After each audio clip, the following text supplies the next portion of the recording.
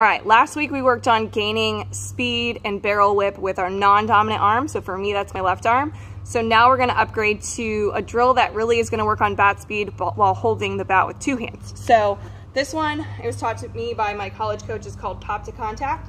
So basically you're gonna do a full swing, but you're gonna stop as soon as you make contact, okay?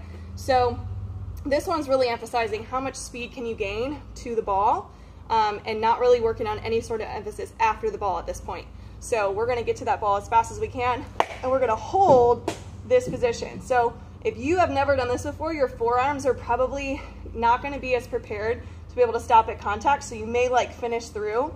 But my challenge for you is if you do that, if you accidentally go through a little bit further, I want you to come back to where you want to be at contact, so you can see and make sure that your head's behind the tee, your hands are above your barrel, and you're in a really balanced position. So the key is try to see how humanly possible fast, how fast as humanly possible you can get to this ball and try to stop.